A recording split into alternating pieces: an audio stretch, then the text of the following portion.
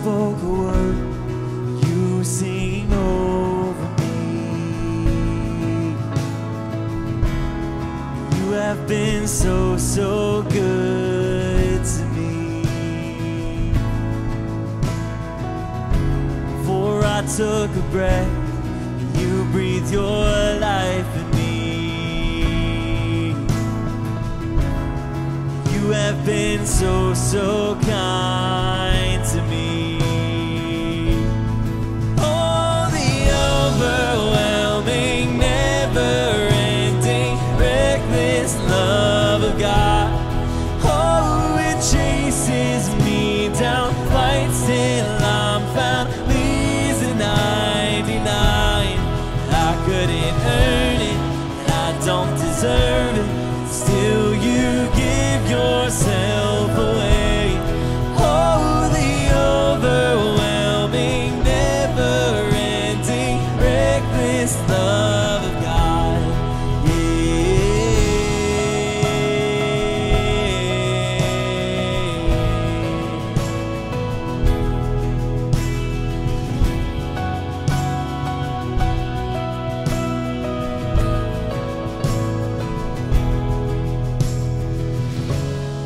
I was your foe, still your love fought for me. You have been so, so good to me. When I felt no worth, you paid it all for me. Yeah. You have been so, so kind to me.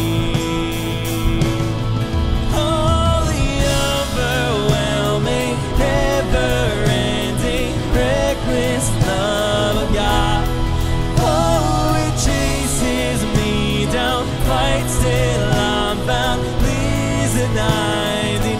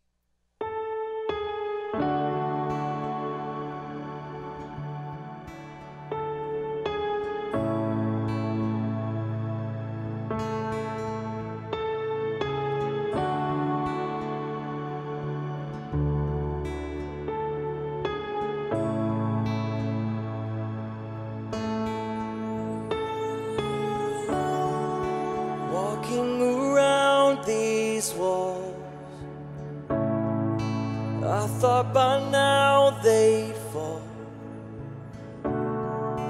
but you have never failed me yet.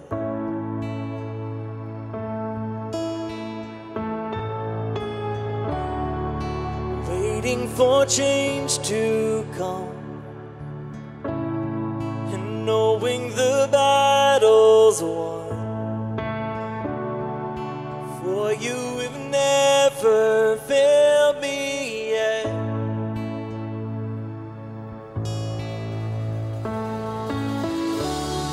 Your promise still stands. Great is your faithfulness, your faithfulness. I'm still in your hands. This is my confidence. You've never failed me yet.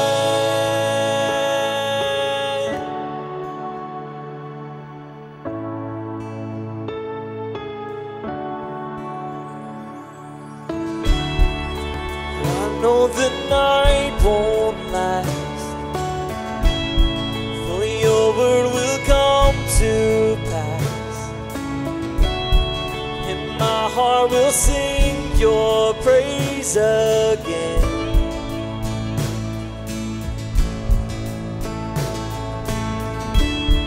Oh Jesus, you're still enough, so keep me within your love, and my heart will sing your praise again. Oh yes it will. Your promise still stands. Great is your faithfulness, your faithfulness. I'm still in your hands. This is my confidence. You never fail. Your promise still stands. Great is your faithfulness, your faithfulness. I'm still in your hands. This is my confidence. You never failed me yet.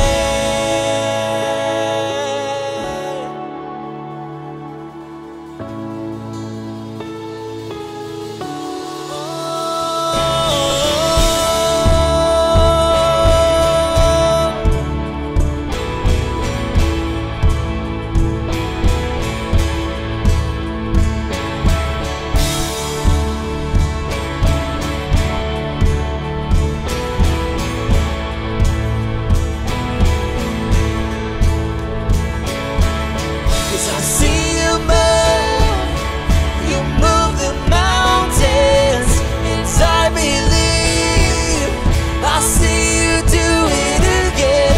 You made a way where there was no way, and I believe I see you do it again. I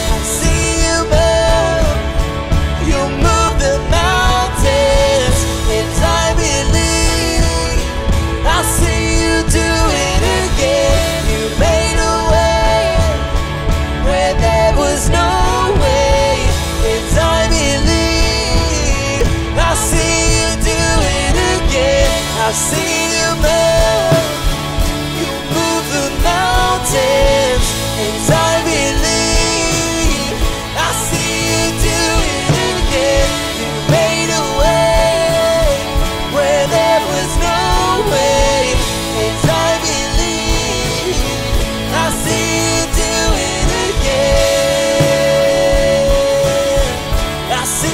do it again.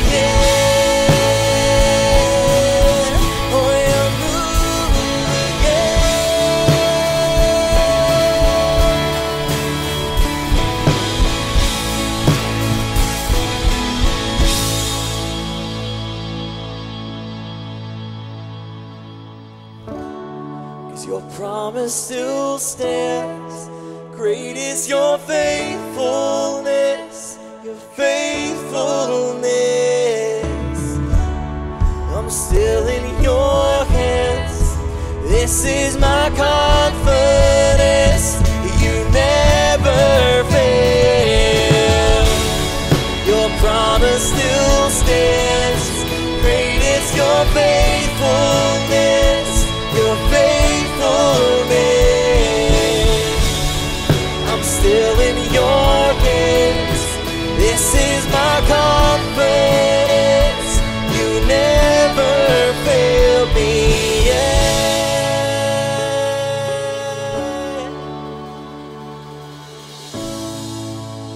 Oh, you've never failed me yet, and I never will forget that you've never failed me yet.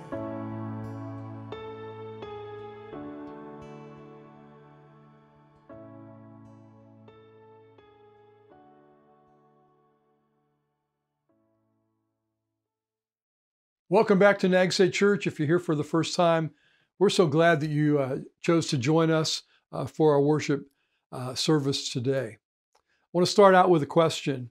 What would happen if a revival of biblical Christianity broke out in America? I meet with every Wednesday morning on Zoom with a group of local pastors for prayer. And our prayer focus is revival. And by revival, I don't mean a series of services where a church invites a special speaker, evangelist who has 5 suits and 5 sermons. You know what I mean? Revival is a supernatural movement of God upon his people who have strayed, and it results in a return to righteous living. My belief personally is that we as a nation are desperate for a return to God. Revivals are few in this world. I've witnessed 2 in my lifetime, both nearly 50 years ago. One that swept across the nation, and a second one that swept across a church and a college. The last 2 kings in our summer series, if you've been with us, are kings who led revivals. And I'm so excited we get to learn today about Hezekiah. He was a great king. As I read his story several times, and there is more written about Hezekiah than any of the other kings other than Solomon. As I read his story, I could see some great applications for us today in the church. So I'm going to start with these words. If you have your Bible, you can turn with me to 2 Chronicles chapter 29. And I'm going to start there, and I hope you'll join me there. And I'm going to read the first 11 verses. So follow along with me. Hezekiah was 25 years old when he became king, and he reigned 29 years in Jerusalem. His mother's name was Abijah, daughter of Zechariah. He did what was right in the Lord's sight, just as his ancestor David had done. In the first year of his reign, in the first month, he opened the doors of the Lord's temple and repaired them. And then he brought in the priests and Levites and gathered them in the eastern public square. And he said to them, "Hear me, Levites. Consecrate yourselves now and consecrate the temple of the Lord, the God of your ancestors. Remove everything impure from the holy place. For our fathers were unfaithful and did what was evil in the sight of the Lord our God. They abandoned him, turned their faces away from the Lord's tabernacle, turned their backs on him. They also closed the doors of the portico, extinguished the lamps, and did not burn incense, and did not offer burnt offerings in the holy place of the God of Israel. Therefore, the wrath of the Lord was on Judah and Jerusalem, and he made them an object of terror, horror, and mockery, as you see with your own eyes. Our fathers fell by the sword, and our sons, our daughters, and our wives are in captivity because of this. It's in my heart now to make a covenant with the Lord, the God of Israel, so that his burning anger may turn away from us. My sons, don't be negligent now, for the Lord has chosen you to stand in his presence, to serve him, and to be his ministers and burners of incense." Hezekiah was 25 when he became king, and it says he reigned in Jerusalem for 29 years. That's a pretty good time. The first point I want us to see this morning in our notes is this: it only takes one to spark a revival. In Judah's case, the one was the king. It was Hezekiah. And that's a great person to take that step. But in other revivals in more recent history, it's been maybe a businessman praying, inviting others to pray with him, or a schoolgirl who surrenders to the Lord, or it was the town party girl turning to Christ. That was the beginning of the first great awakening in this country in the 1700s. Or it was more recently a pastor who refused to forbid barefoot hippie kids from church that sparked the Jesus movement in Southern California. Hezekiah knew that Judah's past idolatry and closing up the temple only stirred up God's anger against them. Attacking nations, especially the Assyrians, only made Israel a mockery. And it was at God's direction. So wisely, this young king, just 25, says, we're turning back to God. And Hezekiah, it says, made a covenant, made a promise to God he was going to lead the nation to do just that. Revival brings a renewed sense of holiness to the community. He organized the Levites. They were the tribe commissioned by God to care for the temple. But they've been unemployed essentially for a couple of years, and now they're going to go and they're going to clean up the temple and repair God's house. They removed the pagan things in the temple that didn't belong there, and they took them outside the city. It took them 16 days, we're told, to get that done. But everything now in the temple, after those 16 days of cleaning house, it was all set to again worship God as God had prescribed in their law. Well, the next day, Hezekiah got all the city officials together to worship. He gathered the priests. They sacrificed animals that the king himself provided. They sprinkled the blood on the altar to atone for the sins of the whole nation while the king and the people watched. Hezekiah then formed a worship band of Levites and priests. And they had, not only did they have a band, but they had cymbals and they had harps and they had lyres and trumpets, it says, like David had done before. And then he ordered them, these priests, to offer the burnt offering on the altar with its smoke rising up to God in heaven. And as that happened, we're told the band began to play and the people began to sing until the sacrifice was burned up. One of the things that teaches us about revival is that revival restores worship where it's been lost. Then the king, after they did that, the king and the officials bowed down and they worshiped. A choir of Levites. He said, not only are you going to have a band, you Levites, but I want you to form a choir. And so the choir of Levites began to sing David's and Asaph's songs of praise that we have in the Psalms. And the people saw it and they heard it. And this was so different from what they had experienced. And it brought great joy to everyone. They rejoiced. They thought, man, we are worshiping the Lord again in his temple. And they realized that they had missed it. They realized we haven't done this in so long, so it brought a renewed excitement to them. Now, I'm like most of you, I miss being with the church in person on Sunday mornings. I miss the shaking hands and the hugging. I miss hearing one another sing, and that's because God's created us for community. But don't think for a moment that we're not able to worship even though we can't see one another. There are easily 1,000, right now, 1,000 or more of us watching this online sermon this morning, and more are going to join us later. Sometimes we do what we have to do using our abilities and our creativity to make it happen. But God willing, when the day comes when Nags Head Church, when we do come back together on Sundays, I hope and pray it will resemble what happened here in Jerusalem. Then Hezekiah said to all the people, they're called the congregation. He said, now you are consecrated to the Lord. Come near and bring your sacrifices and thank offerings to the Lord's temple. And they did so. And it says they did so with willing hearts. Again, it's been 2 years since they gave back to God. And the priests and the Levites depended on those sacrifices the people brought for their own food and income, since they had no other jobs, they had no property to farm.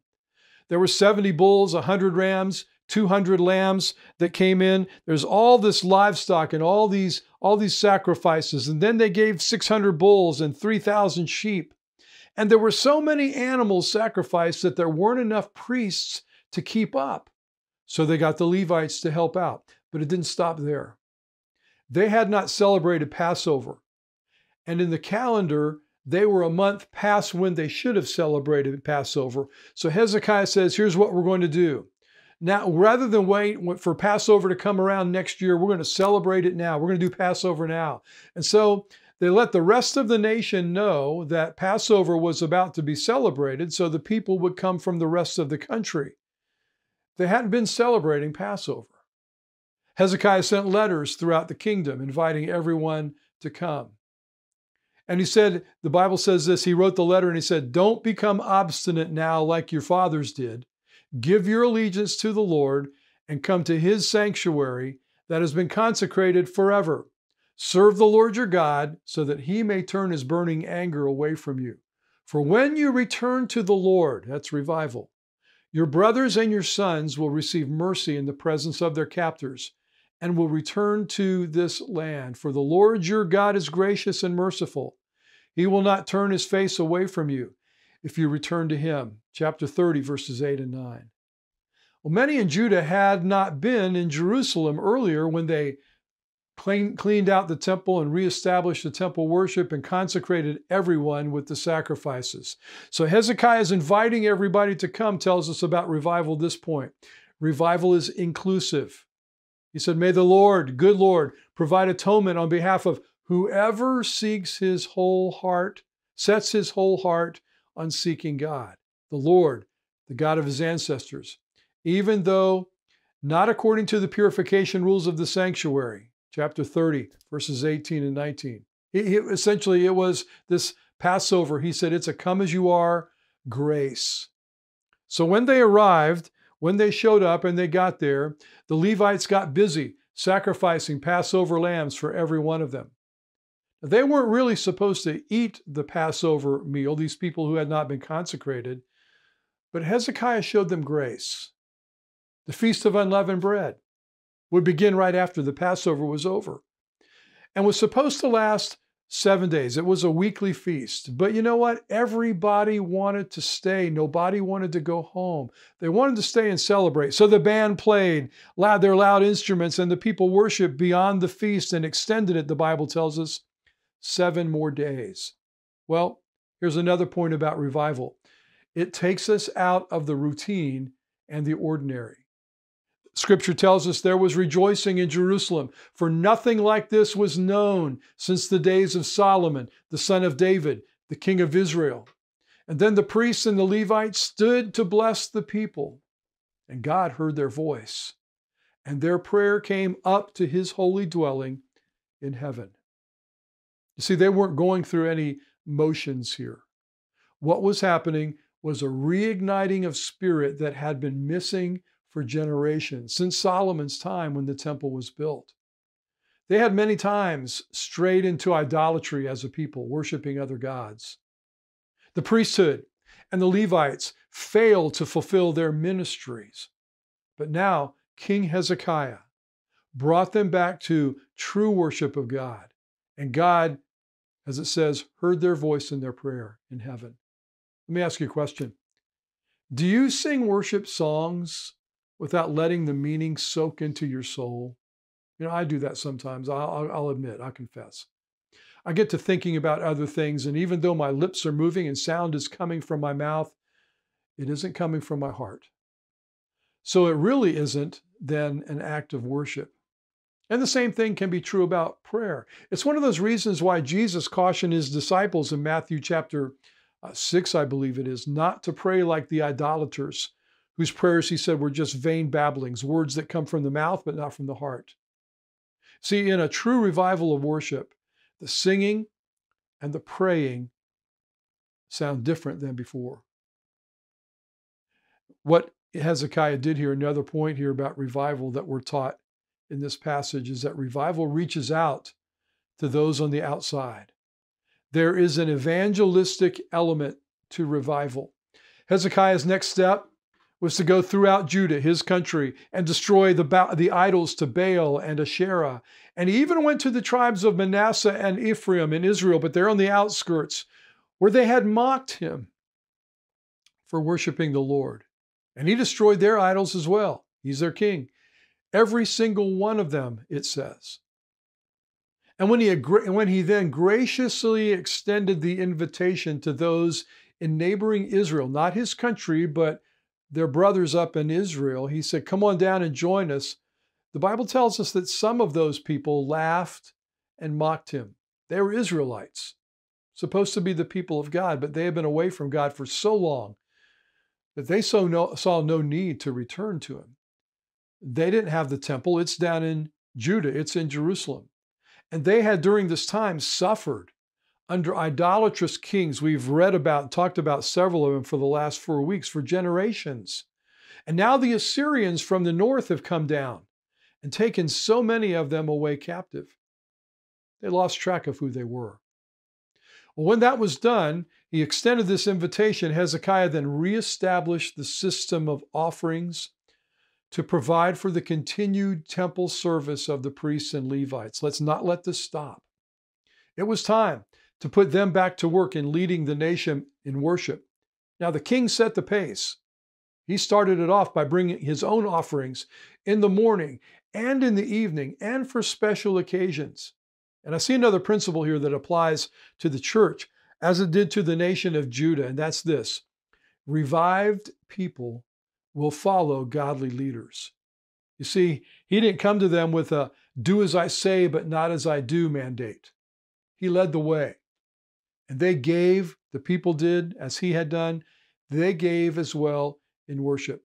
He set the example of what it means for leadership to practice what we preach. Verse 5 tells us the result of Hezekiah's leadership there. It tells us the end result of what took place. And that's crucial for the church, the people of God. It's why in 1 Timothy chapter 3, there are very high standards given for the leaders of the church. And it's not that those of us in church leadership have a separate set of standards from everybody else. That's not the point. It's that we are, as leaders, to show by our lives, by our character, by our conduct, what it means to devote yourself, so all of us as in the church can know. What does it mean to devote yourself to the Lord in every area of your life?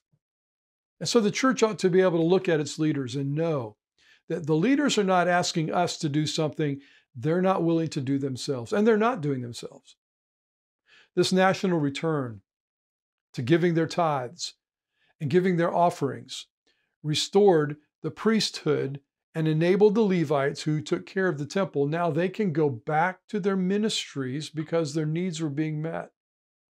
The chief priest said, hey, since they began bringing the offering to the Lord's temple, he was kind of amazed. He said, we eat and are satisfied, and there is plenty left over. Listen, because the Lord has blessed his people. Verse 10, he said, the abundance is what's left over. And there's a principle, another one that we need to catch. And that is this: revival spurs generosity that brings about abundant blessings to God's people. When you and I give to God through the church, we are worshiping him. Because their giving, think about it now, their giving was a legal requirement for them. It's mandated by their law. And because of that, it became easy for them to see that it's just a tax, it's a pain in the wallet, more than it being a way to bless the Lord and ultimately the nation. But as Christians, our giving ought to be a joy. The Apostle Paul wrote that God loves a cheerful giver. It's not to be some a legalistic obligation. And when giving becomes a joy, we can see the spiritual outcomes of it. So let me ask you a question before I close out this morning. How do you give? Do you give generously or do you give meagerly? Do you give with joy or do you give with grumbling? Well, God, I could do a whole lot more other things with that money. Part of their nation's revival resulted in an abundance of giving. Great lessons from revival, from Hezekiah's story. What a great king, what a great leader. But as I read this and I think about the question that I asked at the beginning this morning about revival in the United States, I believe with all my heart that America is right now both in desperate need of a spiritual awakening, an awakening in many ways, but spiritually we've lost our way. because we've allowed the idols of secularism, the idols of politics and politicians to replace biblical Christianity.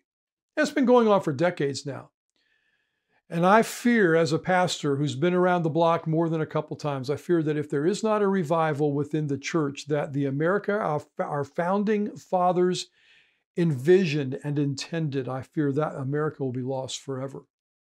And I also believe, however, that revival is possible. I believe that God isn't asleep at the wheel. I believe God's just looking for that one who will dare to turn totally over his life, her life, totally over to him. And please let me help you grasp what I'm saying so that you don't misunderstand, because it is a political year. That's not going to happen on Capitol Hill. Probably not going to happen in the White House. It starts where? In the church with you and me. So, will you pray? Will you allow God to enter the rooms of your life that you've held back from him?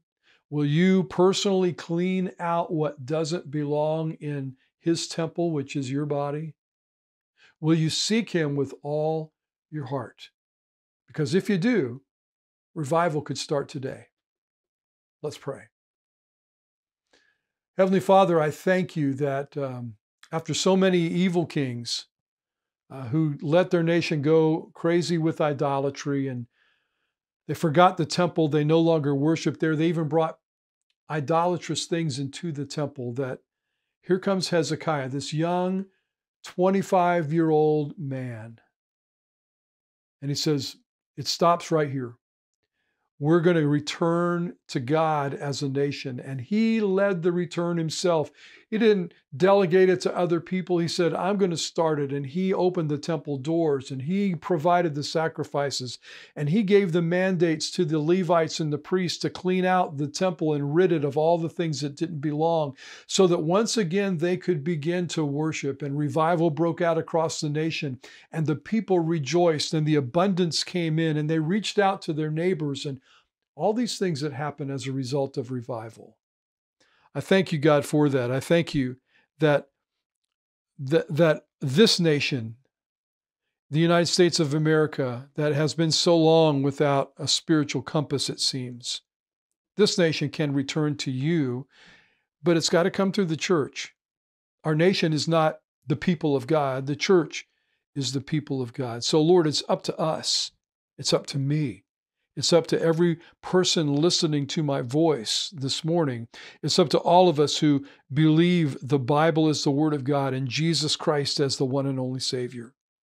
So may we, God, not only pray for revival, but may we ask you to look into our hearts and clean up whatever doesn't belong there, and ask you and give you permission to rearrange in our lives what needs rearranging, to remove the things that don't belong in our priorities and our loves, and return back to you as a people. May it start today with one.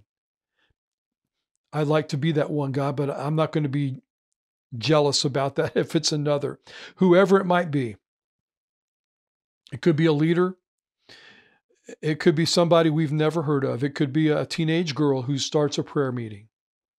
But whoever it might be, God, may that revival, like we have experienced in times past in our country, may it once again sweep over our nation, because we desperately need a return to you. May we learn these lessons today from Hezekiah and his story. In Jesus' name I pray. Amen. Thanks for being with us today and for joining us. If you'll stay for just a moment later, we're going to say goodbye, but I hope to have you back next week. If we can do anything for you, let us know. Send us a note, send us an email, make a comment, somehow let us know, and we'll reach out to you in whatever way that we possibly can. God bless you and have a great week. Thanks for joining us today. If you have made a decision or want to communicate with us, click the link below. If you want to worship through giving, text Nags at 77977. If you have kids, make sure you check out our kids videos at nagsheadchurch.org. Have a great day.